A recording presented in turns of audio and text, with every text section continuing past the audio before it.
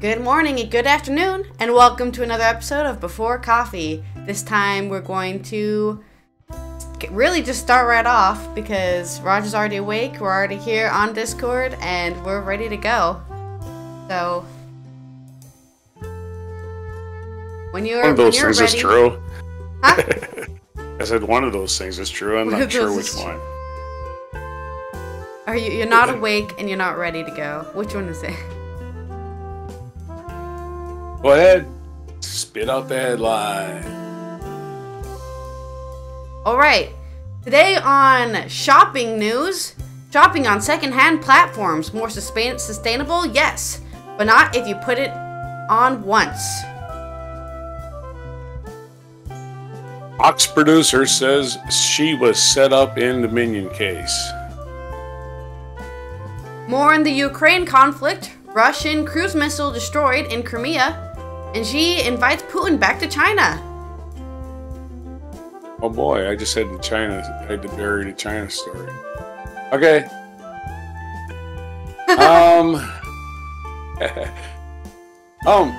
Upsets in women's basketball. Oh no. Upsets. Yeah. Get you off guard because you I had didn't my have a third headline up story. there. I had my headline up there, the third story is always hard because it's usually not on the top. It's somewhere in the middle on the front page for me. Right. And I don't want to repeat yesterday's story. Protests against projects of large Dutch dredging companies in the Maldives. U.S. studies way to expand FDIC as bank failures continue. We will cover that and more today's episode of For Coffee.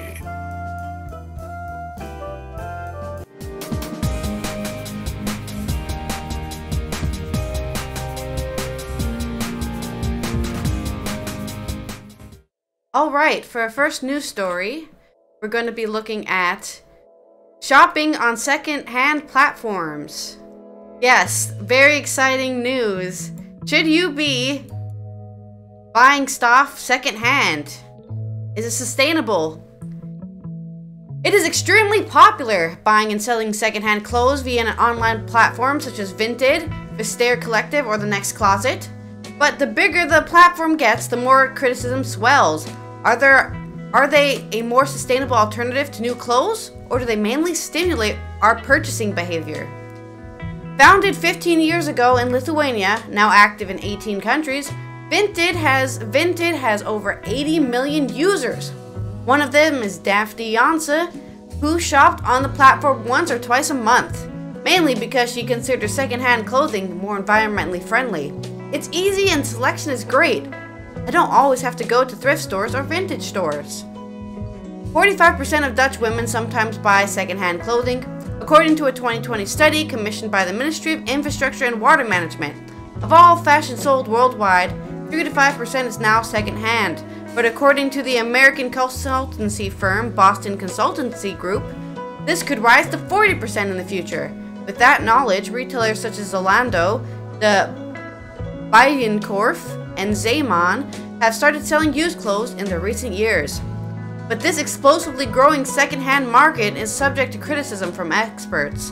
The platforms are built in such a way that users can go through the virtually inexhaustible and often very affordable offers. And if you're tired of a piece of clothing, you can easily resell it.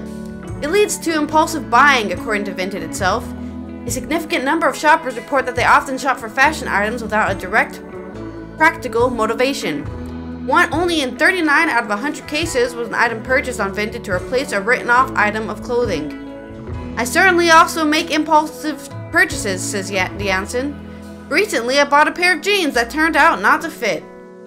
The argument of these types of companies is that if you buy from us, you can buy as much as you want because you give garments a second life, and that is sustainable, says researcher Marie de Ros, also founder of bio-circular fashion brand Positive Fibers.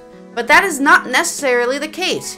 If you buy a dress that you only wear to one party, there's nothing sustainable about it. Sending all those clothes from seller to buyer also causes quite a few emissions. In the case of Vinted, the packages are now going all over Europe and North America. The company says it wants to stimulate delivery to collection points, which produces fewer emissions than home delivery. Vinted tries to parry the criticism with an extensive study of its own climate impact. A report published today states that the second-hand purchase of the platform is more sustainable than buying a new garment. Incidentally, a total of 2.4 million users were asked to complete a survey, in which the response was about a meager 11%, which makes the survey less representative. The calculation of Vinted's net emissions does not include how many Vinted purchases will be offered for sale again on the platform in the foreseeable future. Only 20% of Vinted users cite environmental and social considerations as the main argument for shopping on the platform in the survey. Same goes for Janse.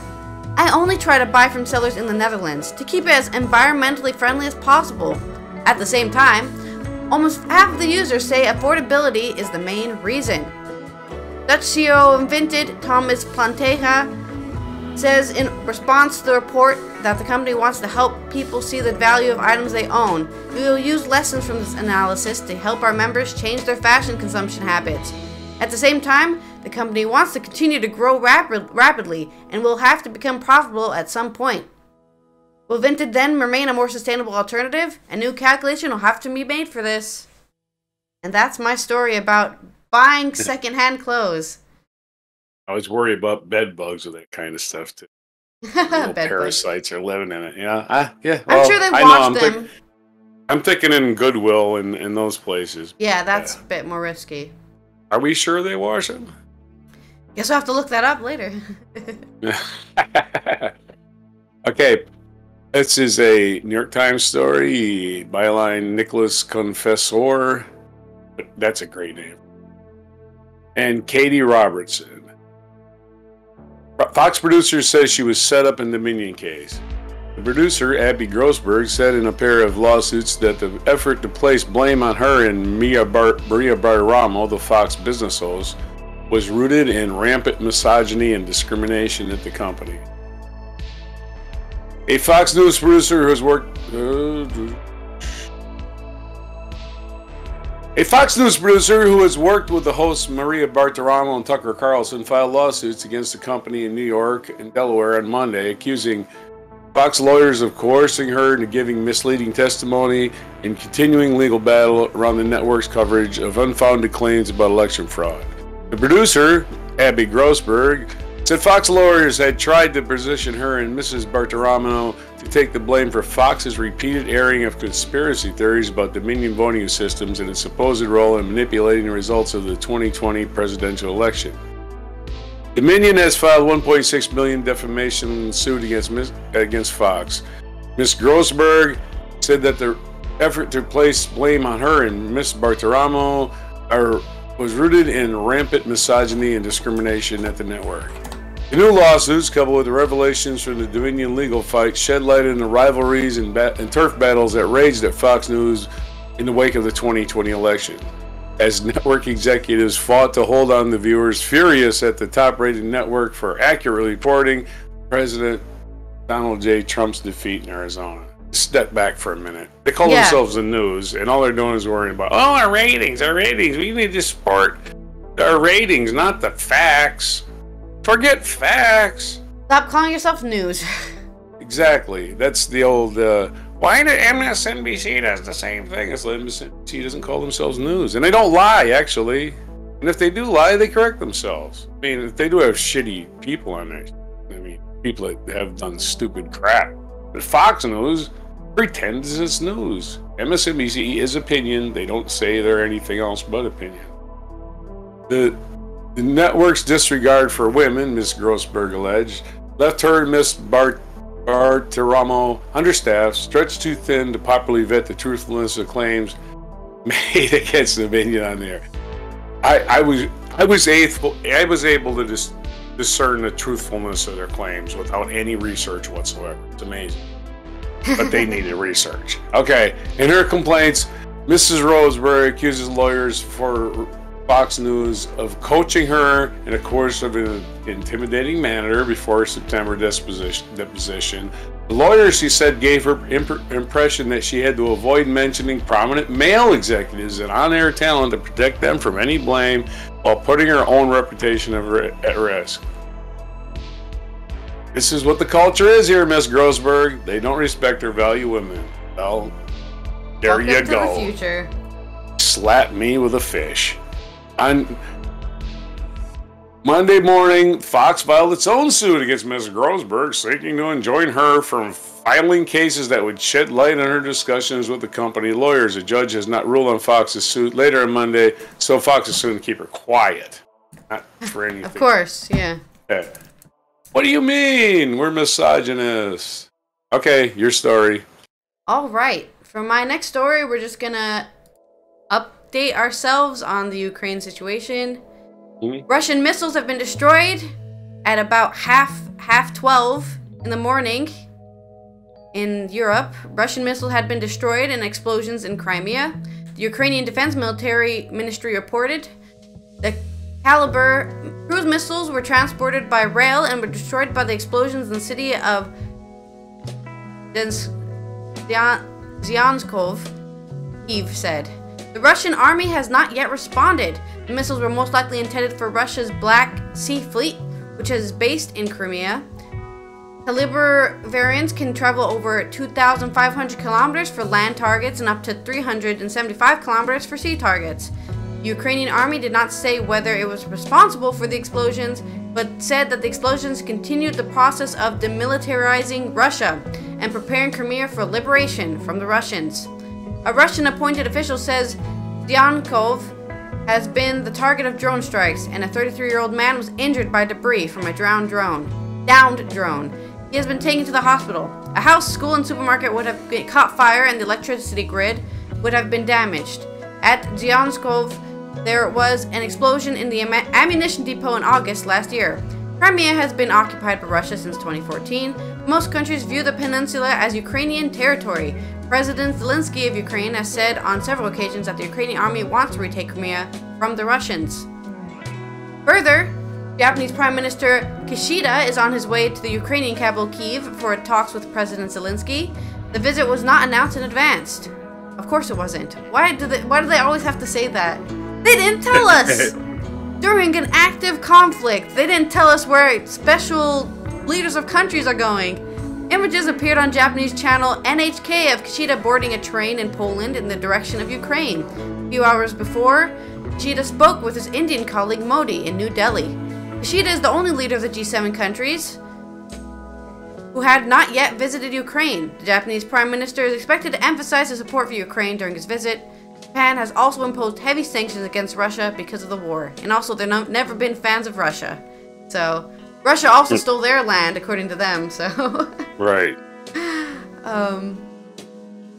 Russia hosts UN Security Council meeting to deport Ukrainian children. That's right, this whole time, in Moscow, they want to discuss the real situation of children the Kremlin has adopted from Ukraine. Ukraine and the West say Russia deported the children. Last week, International Criminal Court in The Hague issued an arrest warrant against President Putin and Russian Ombudsman for Children, according to ICC.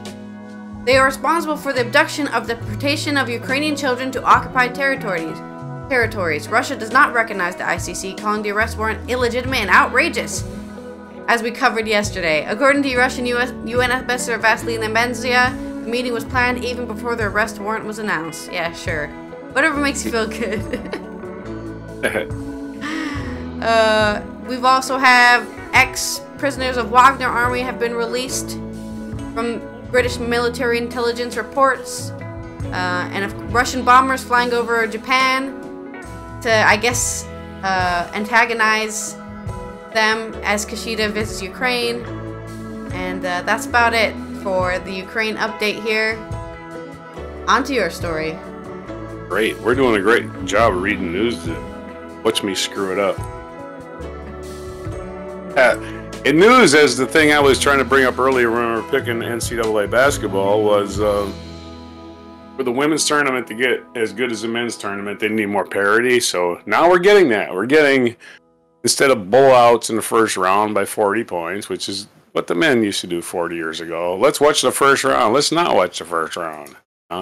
Yeah. So the women's game's catching up. Here's a sign. Another #1 gone as Indiana loses to Miami. The Hoosiers join Stanford as a top seed to lose their home courts with the loss to Miami. With a loss to Miami, Indiana is just the 6th #1 to miss the round of 16 since 1994. So in your lifetime, only 6 #1 seeds have missed the Sweet 16 in the women's tournament. That's not parity. That's all the good teams, all the good players are at the top. So, but it's evening out as there's more good players. This was happening in the 90s, by the way. And then I don't know what happens. I don't know what happened to women's athletics in the early 2000s, but maybe it just took a step back for some reason. I'm not sure. But it was making progress, and I think it just took a back. As a matter of fact, it says for the first time since 1998, the round of 16. So 1998, it might have peaked or leveled off. Might have leveled off. Women's tournament will be played without 2 of its #1 seeds. #9 seed Miami, after blitzing Indiana early, then holding on for dear life on an onslaught led by Mackenzie Holmes, will instead head to the tournament's second bracket weekend for the first time since '92, 2 years before the bracket-defining expansion that built the tournament up to 64 teams.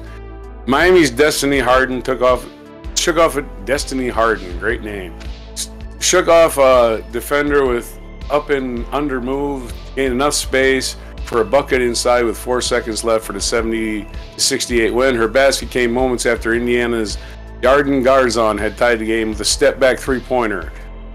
Her second tying three of the final minute. The final panicked attempt by Hoosiers to avoid missing the round of 16 for the first time since 2019 ended up the ball being stripped near the top of the key.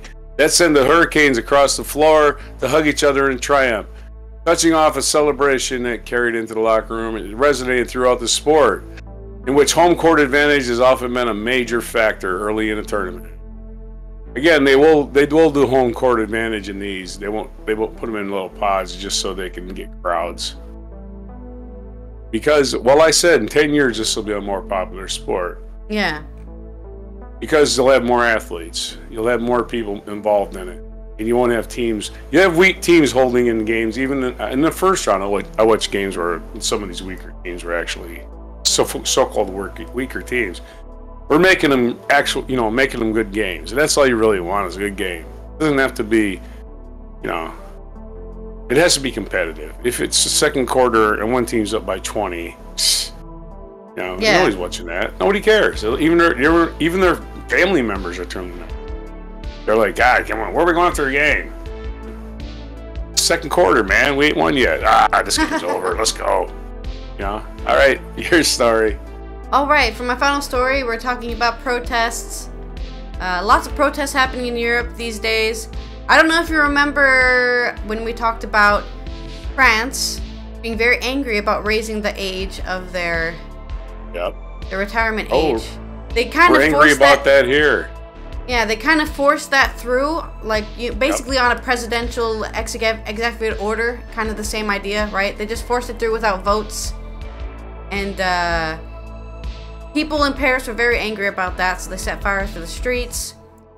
Because that's, threatening the power of the voters, right?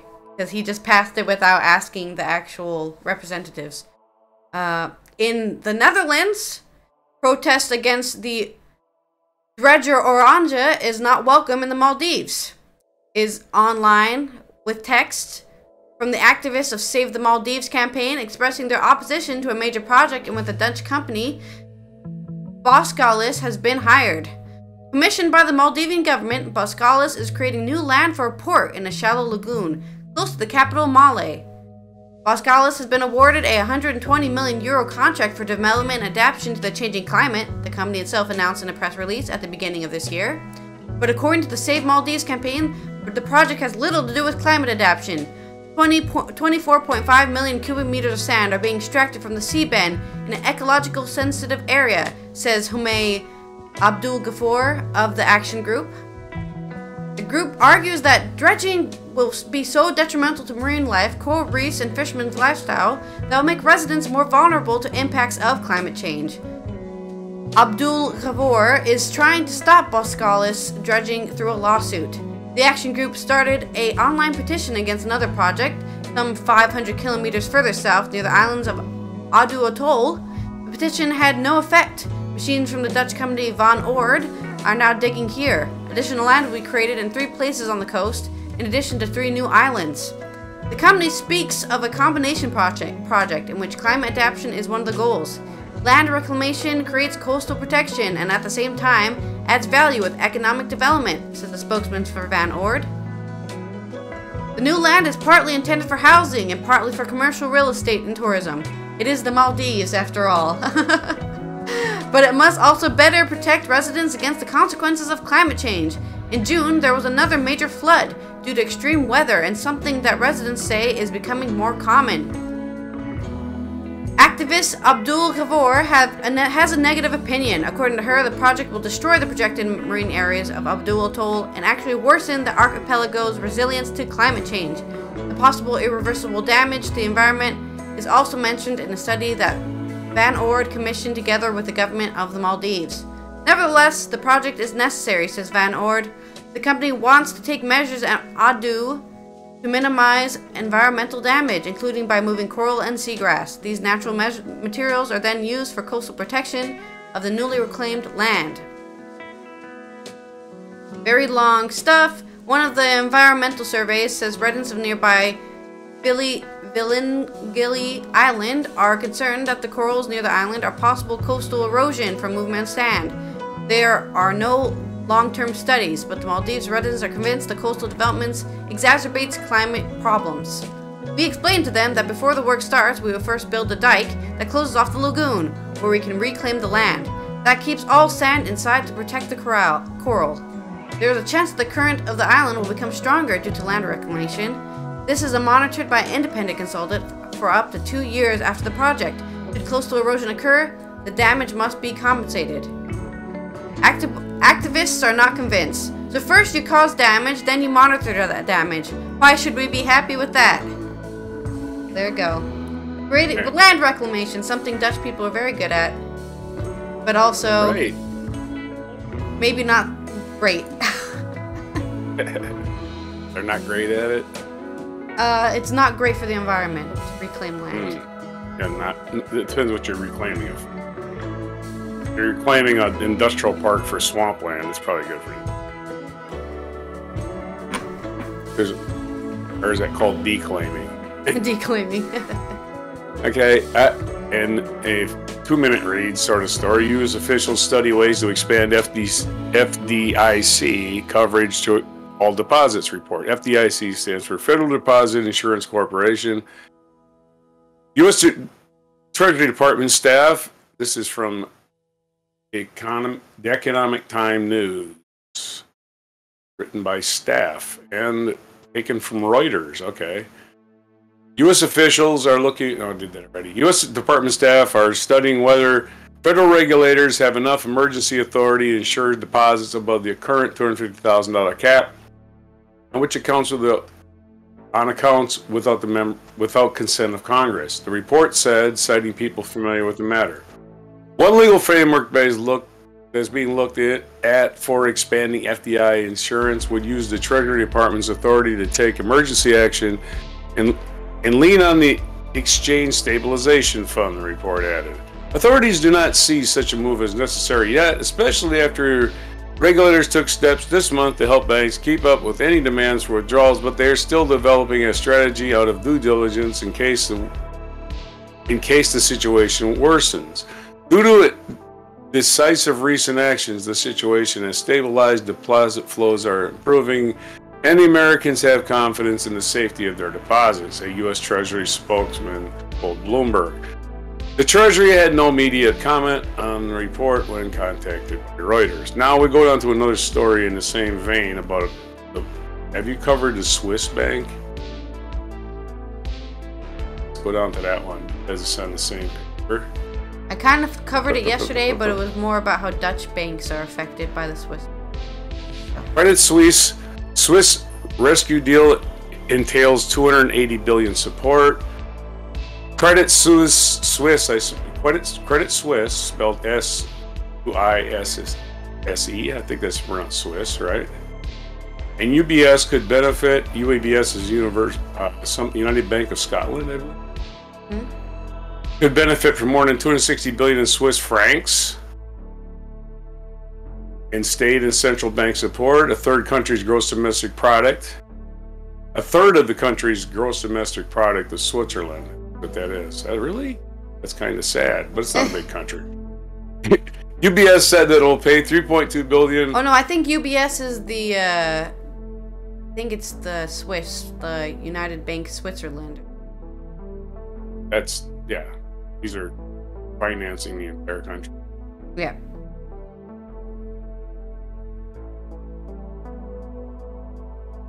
And UBS tells employees don't divulge business secrets to your Credit Suisse colleagues. We have different things that these banks have been accused of, money laundering and so forth. But we'll not get into that. We'll get into more stuff that's more entertaining. Ready for the brackets? All right. Brackets. Let's go to the brackets for the women's.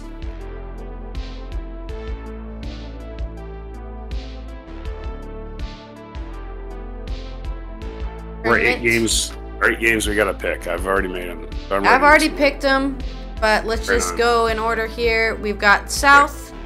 It's gonna be. Wait, wrong bracket. Here. South. It's South. It's gonna be South Carolina. Convenient against UCLA, and I've picked South Carolina winning that match. I've got South Carolina. They've been a numbered 1 team for most of the year. I still will tend to take chalk in games like this. Go ahead. All right, then we've got Notre Dame versus Maryland. I'm going to go home here because Maryland has good sports teams, just from my own personal experience. I guess I'm going Homer again. So, okay. Going Maryland too. Then as we head over to the Seattle 4, I guess is what it's called. It's Ole Miss versus Louisville, and I'm going to go Ole Miss because they have a good marching band. I'm taking Louisville. Yeah. Got a trivia question. Is the capital of Kentucky pronounced Louisville or Louisville? Louis, because it's French. No, it's pronounced Frankfurt. All right.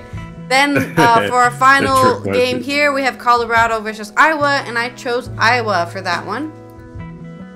Man, I got Iowa too because they got a really good player. I'm going to take Iowa. Okay. Then we head over to Greenville 2 with Miami, Florida, which we were talking about in your previous segment, versus Villanova. And I'm going to go Villanova because I like that name. That's it. What is Villanova? What's Villanova's seeding in here? Can you read it? It's 4. Okay, 4. Okay. Yeah, we're going chalk on this one, Villanova. Then we have LSU versus Utah, and I went LSU, which is a 3 seed versus a 2 seed. I'm gonna go Utah. Okay. Because I'm gonna be on the upset train from the rest of it. You never know, right? You never know. Right. I need upsets. I need interest. Go ahead. Okay, then we've got in Seattle 3, we've got Virginia Tech versus Tennessee, and I'm going VTech here. I'm going with Tennessee. All right, another upset. And then finally, Tennessee has a rich tradition. Finally, we've got Ohio State versus UConn, and I just have to pick UConn because there's a dog. This one I gotta go. Yeah, I'm picking upset, man. I'm picking Ohio State. All right. We don't need UConn in both finals. That's sickening. Well, I say why not? And that's because you know how many championships Connecticut already has in women's basketball? 12, 15, something like that. Hey, that's why they're a good bet, and that's our. Well, that's what's wrong with the Sweet sport. 16 though. Picks for the women's basketball tournament.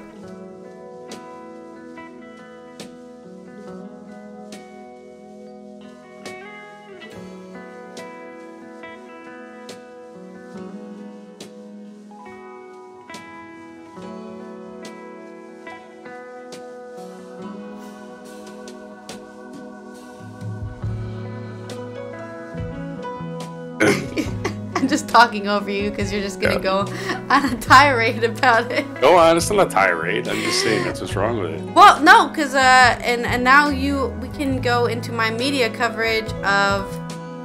Let's see. They have finally found guilty the murderers of rapper XXXTentacion. Tentacion. Okay, must be I've never famous. known how to say it. Okay. 3 men on trial for the murder of rapper XXX Tentacion have been found guilty by Florida jury. The men, aged 27, 26, and 24, were charged with first-degree murder. The 3 faced life imprisonment. The penalty will be determined later. Rapper XXX Tentacion, his real name, Joseph Onfroy, was shot dead in Florida in June 2018. 20-year-old rapper was walking out of a motorcycle shop when he was approached by 2 armed, masked men.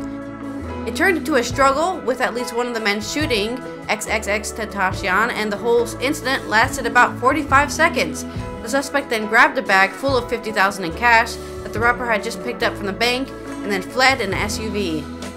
Testimony was given against the 3 suspects by a 4th man who had also been pleading guilty in the case. The lawyers for the trio said the 4th man was lying. They also pointed out that there was no DNA evidence against the 3. The chief prosecutor pointed out that the lack thereof was irrelevant, as cell phone records show that the 3 suspects were together near the motorcycle shop at the time of the rapper's death. There was... Yeah, we can trace you. We can trace your phone signal, so you were there. I'm sure it was over something really important, too. Yeah, money, $50,000 in cash. Yeah, there was boy. also Bluetooth data showing that the suspects were currently in the SUV used by the shooters. In addition, did they get their money? Huh? Did they get their $50,000 from shooting them? No, he was holding $50,000 in cash. That's what I just said. Okay. The suspects then grabbed a bag full of $50,000 in cash from the rapper, who just picked it up from the bank. So I'm saying, did they get it after the trial? Did they get to take it home with them? Just being a smart ass. Go ahead. Oh, you mean after their prison just see, sentence? you kill people for money. Like, oh yeah, that's nothing. Go ahead. Yeah, exactly. What's the point of killing somebody if you're just gonna get put in prison? It's not even that much. $50,000 is not much money. Well, it's a lot for them, I suppose, which is why they're still in. Not in the United States, it ain't. Go ahead. In addition, surveillance videos from the motorcycle shop were added as evidence, as well as cell phone videos allegedly taken by the suspects hours after the murder. It shows them waving a handful of $100 bills. Like, just intelligence. Prime intelligence here. Yeah. Why is there even a trial? They should just say, we're too stupid to live. XXXTentacion broke through a year before his death. His songs dealt with themes such as depression, loneliness, abandonment, and suicide. The album, that he released in 2018 immediately landed in first place in the American Top 200. His number 1 sad! That record was a big hit. After his death, the single broke several records, including the record for most streams in one day on Spotify. The rapper certainly was not undisputed. He was a suspect of several cases of domestic violence. 15 charges were pending against him, including violence against a pregnant woman, taking hostage, and influencing witnesses. His ex accused him of structural violence against her in October 2016. While pregnant, she was beaten, strangled, and kicked, including to the head. So, even though he was a terrible guy, he got shot dead in Miami, so everyone has to be sad about it, because, that's 20-year-old dead. Well, it is sad that, it's sad that you have nothing else to express yourself with violence. And so he died violent, he lived violent. In other music, I'm sorry. In other music. You continue. You're live. You can continue. In this day in history, in 1685, Johann Sebastian Bach was born. Happy birthday, old JS. How's it going, buddy? French mathematician Joseph Fourier was born in 1768. He is exerted strong influence on mathematical physics with the analytical theory of heat, 1822, just in case you haven't heard of him. Yeah. Mexican national hero Benito Juarez was born this day in 1806 in San Pablo, Guadalajara. How do you spell that province of Mexico? It's pronounced Oaxaca. How do you pronounce that? Give me a pronunciation guy while I'm reading this. Okay, the Second Battle of Somme began in World War II in 1988. The Butler Act, which outlawed the teaching of evolution in Tennessee schools, was signed into law in 1925. 100 years later, here we are back in banning teaching in school again. Yay! Let's not have them kids learn anything. But a theory, no! About 70 black demonstrators were killed in Sharpsville. Oaxaca, by the way. Oaxaca? Okay. Oaxaca. Like a H sound. I remember that. In 1960, about 70 black African demonstrators were killed by police in Sharpsville, Gauteng province during the protests against South Africa's apartheid laws. So, American Civil Rights, 1965, American Civil Rights activist Martin Luther King began a protest march from Selma to Montgomery, Alabama. 1980, U.S. President Jimmy Carter announced he was boycotting the Summer Olympics in Moscow to protest the Soviet invasion of Afghanistan. Back when we just told Russia to fucking take your Olympics and shove them. In 1980, in one of America's most famous cliffhangers in American television, Season 3 of Dallas ends with the shooting of J.R. Ewing. And the phrase, "Who shot J.R.?" entered the lexicon of American popular culture. Did you ever hear that lexicon? Have you heard of "Who shot J.R.?" No, that doesn't sound familiar to me, but... They did a Simpsons episode of it, where the baby ended up shooting Mr. Burns. You ever remember that one? Oh yeah, I remember that episode. Yeah. That was it. "Who shot Mr. Burns?" or something like that. Alright, that's about it for this day in history. I don't know what more else I can ruin. No, that's it. Alright, that's been Allison here from the Netherlands, remarking on dredging up sand from the ocean floor, and what else did we talk about? Ukraine basketball, war, basketball, you know, and court cases, very and exciting news. I hope to see you on Wednesday, so we can cover next developments here on the Ukraine conflict and more. Have a good one. More interesting stories that probably you won't hear in the mainstream media. They won't totally cover them on Before Coffee.